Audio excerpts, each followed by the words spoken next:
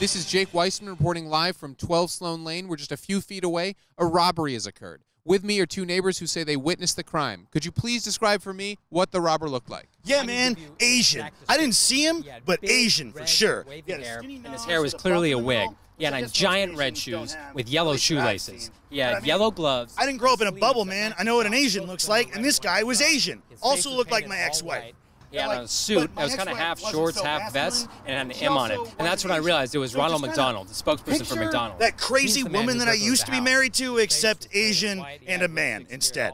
Also, and, you know, I'm sexually attracted to clowns, so when I saw him, I thought, that's the hottest guy I've ever seen. So I knew it was Ronald McDonald. Yeah, I saw him. He was just looking for some money. Seemed like a pretty nice guy. Just small hands that look great for tenderizing meat. You know what I'm talking to you is, I want you to bring me Ronald McDonald. I want to meet him because I think that we could be together. I mean, I don't know if there's a big difference between Asian Beatles and American Beatles. Probably subtle differences, but the thing is, we all got free will. I'm not going to come down on someone for what they're going through. I'm going through something right now. I'm in a fight with my girl. It's going on for about 3 days about the old 9/11 thing. I want you to bring me McDonald's. That's the reason I'm talking to you right now, is that I'm so hungry. You know how the drummer for the Beatles was the only good Beatle and he wrote all the good songs? That's good, Rick. I mean, jet fuel can't melt steel beams. Let's not forget that. I've been running tests in my backyard. I think that we could be together. I think that it would work.